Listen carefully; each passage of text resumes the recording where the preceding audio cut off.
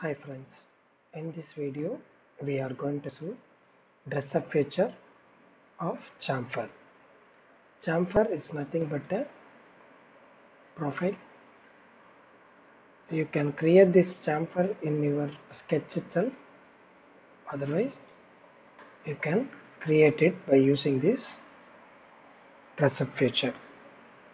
So in chamfer we don't have much different patterns. We have only two. One is length and angle. So I want to have a chamfer in this area, so I can give my chamfer angle. I can change my chamfer angle and I can increase my length. So I can change my directions also.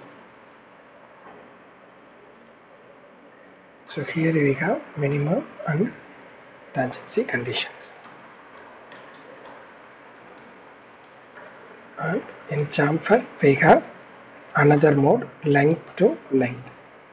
So here you can define the length.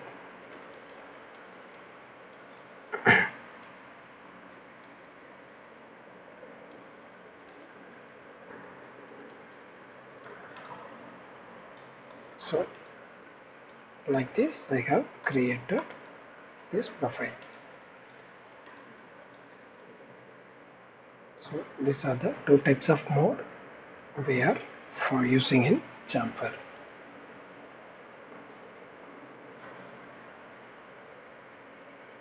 Thanks for watching my video.